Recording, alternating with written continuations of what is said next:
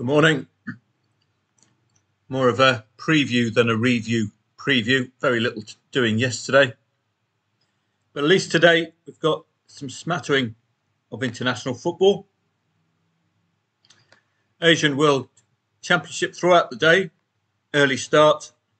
Usual suspects. Australia, Japan, South Korea, very strong favourites with their, well, at least Australia and South Korea with their Premier League interests.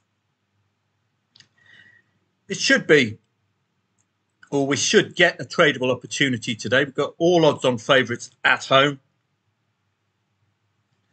So I look forward to that throughout the day. Nations League, of course, is the key. Group A, Denmark against Switzerland, 2.38 the favourite. So just doing it by the odds. That one doesn't appeal. Neither does Scotland, Poland, which is giving Scotland a chance. Probably because despite having Robert Lewandowski in sparkling form for Barcelona, they just don't seem to do it on the international stage, the Poles. Serbia and Spain is going to be more competitive than 1.48 suggests, as indeed should the pork and cheese against Croatia. Azerbaijan, Sweden, 1.55. Bulgaria odds on. Slovakia odds on. And Northern Ireland, Luxembourg is, well, both teams are given a chance. San Marino, Liechtenstein, of course, is a match we've all been waiting for. This is the reason I couldn't sleep last night, waiting for this monster clash between the giants, San Marino and Liechtenstein. We've got the under-21s today as well. It's competitive, so that's a positive for us. And again, all bar one of the odds-on favourites are at home today.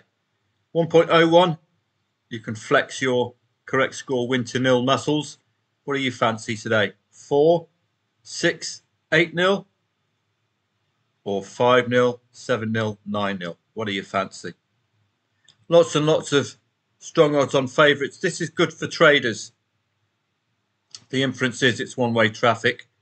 So if in any way Latvia, Malta, San Marino, Faroes, Moldova or Macedonia score first, we've already got ourselves a possible angle. Have to use in-play stats today, particularly for this because there's no FIFA World Rankings. That's the advantage we have with the main internationals. You can get a gauge from the world rankings. So, for example, Denmark, Switzerland, on the face of it, 2.38 the favourites, very tough to call.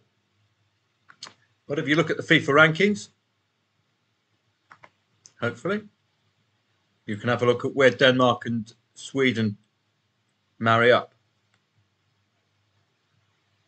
So, UEFA. Oh, Control and F. Denmark. No. I have to show the full rankings there. Denmark 21st. Sweden 29th. So that doesn't give much away either. 21st against 29th, 2.38 the favourite. So you get the idea there. If there's some of these matches, for example, Belarus and Bulgaria, I don't know how they will weigh up against each other. 99th against the old uncle, Bulgaria, and 82nd. So those two in the wrong end of the rankings could be very unreliable. So that's the advantage that the rankings have over the under-21s. They don't have FIFA World Rankings, which is a pity. So we've got no real gauge. Asian World Cup qualifiers. Sri Lanka, Cambodia, East Timor, Mongolia. I don't think you'll be too interested in that today. I think there's a few more qualifiers from Asia. I'm not too sure. Mixed up. No cup football today. So, yes, the Asian qualifiers a bit earlier, aren't they? The main sides to look out for, South Korea, Japan and Australia, rather obvious. Iran tend to be very good at this level as well. So that's it. really today. But I will be up and about for you throughout the day. At least we've got a bigger set of fixtures to work off, which could yield us a profitable trade or two. You can have a look at the tennis as well. US Open, the last Grand Slam of the summer, well worthy of your attention. Don't forget you can retrospectively trade as well, so take advantage of that. What would I have done in this case? So yesterday, well, I would have been tempted in, I think, to have laid Jack Draper against de Minaur. This is a big scalp for Jack Draper.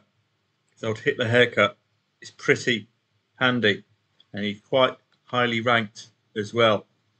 There he is, old Hitler haircut, 10th in the world rankings. This is a very big scalp, considering he didn't drop a set. I think I'd have been tempted in, and it would have been a losing play for me.